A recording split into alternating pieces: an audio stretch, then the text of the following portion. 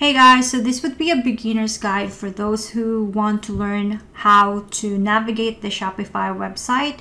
So in this video, I'm going to show you how you can come up and edit your menu in Shopify. I'm going to also teach you how you can come up with a mega menu options in Shopify.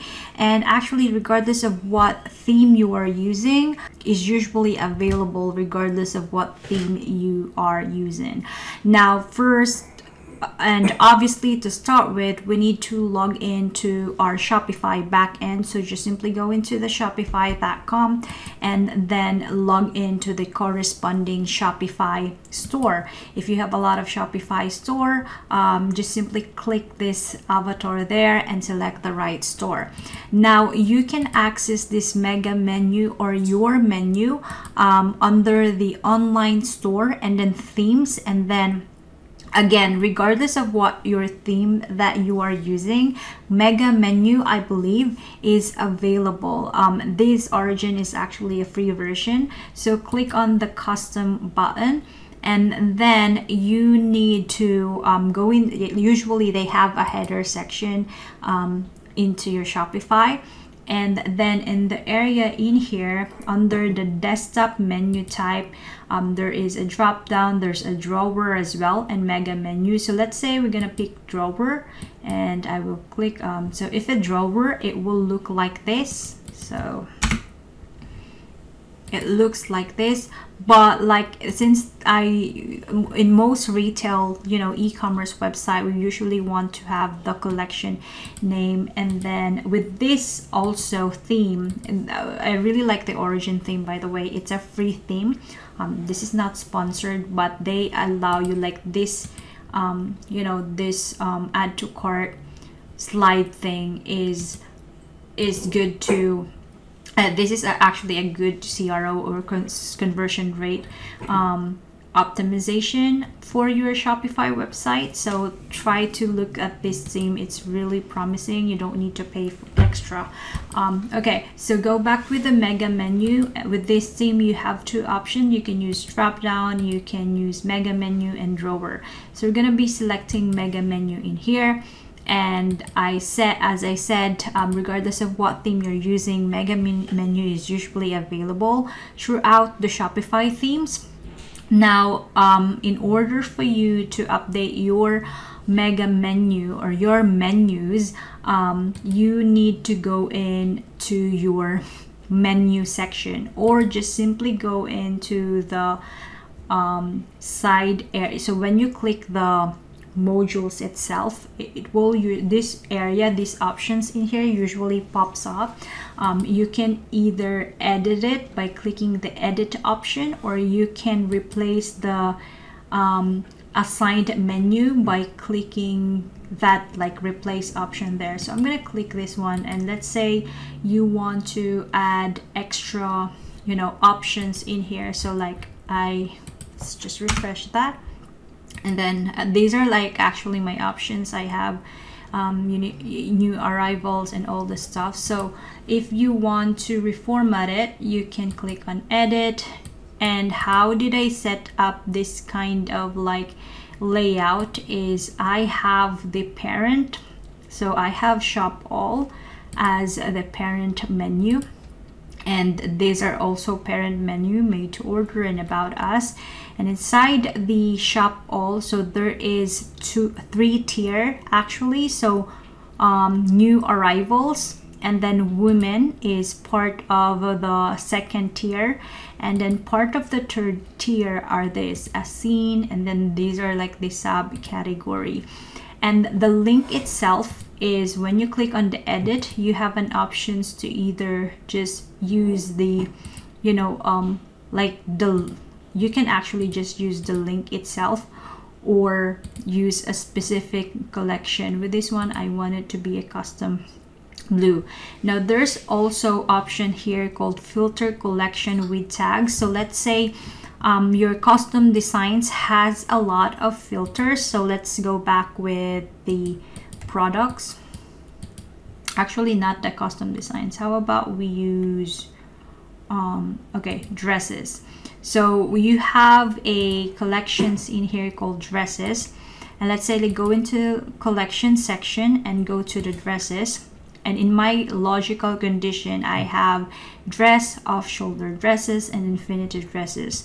Now, let's say you want to only see the dresses, like when they click the menu, I only want to have a infinity dresses as a result. You can just type in that infinity dresses. So you can just type in that collection if you want to have an extra layer of your menu as a result. But I won't gonna do that, but just letting you know that there's also an option for that.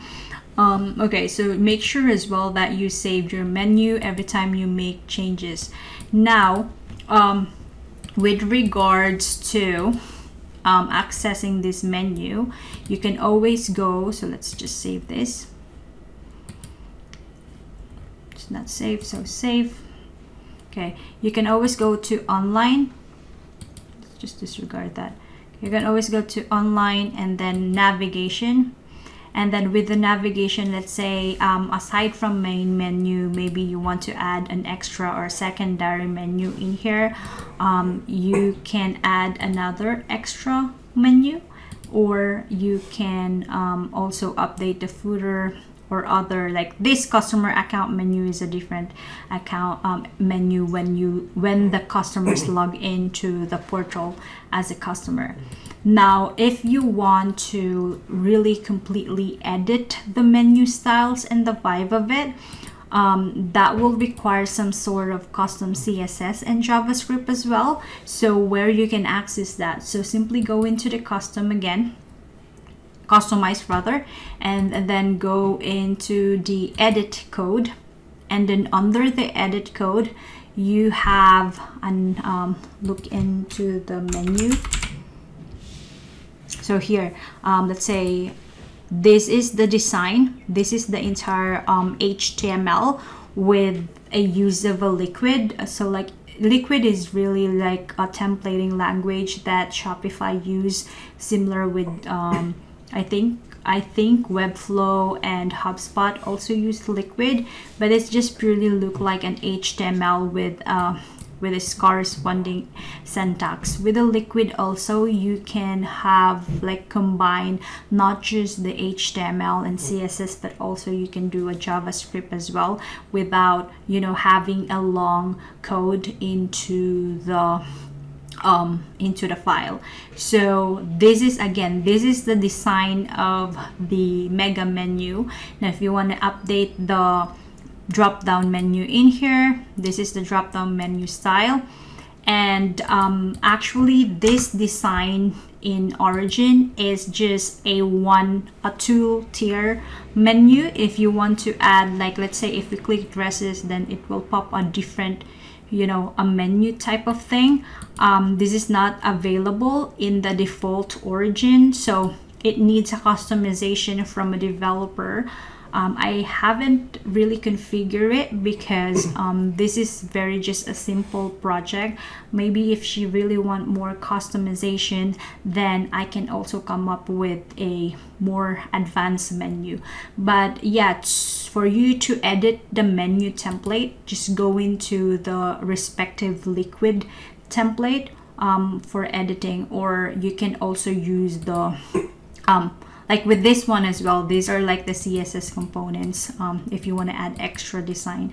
So let's say you don't want this color, it's just don't want that color like block. There is a border block there, so let's see, this one, border block, and it says it's located somewhere.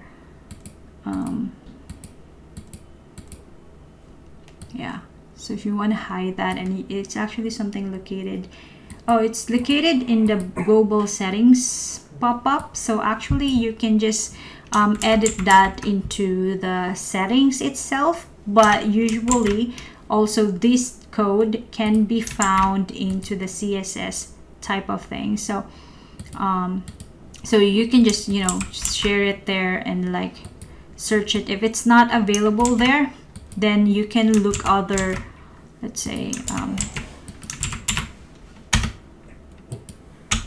so it's not showing. So I really recommend, actually, I don't really like editing into the cloud. I prefer to download it into my IDE or Visual Studio Code, and then just push it off, like push it when I want to integrate it in the website. It's more easier for me to edit codes versus on using the cloud. But as I noticed with the settings or the classes that they've used in here, it's more on like the settings, like global settings pop up, so you should able to edit that into the settings option of your theme. But it's just like you really need to more play around where is that located, or you can overwrite the code by having something like that, border none, and then save.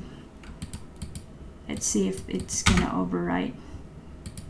So yeah, border none, it's already overwrite, but I just want to keep that. I think I can just keep that block. Okay, let's just do like that.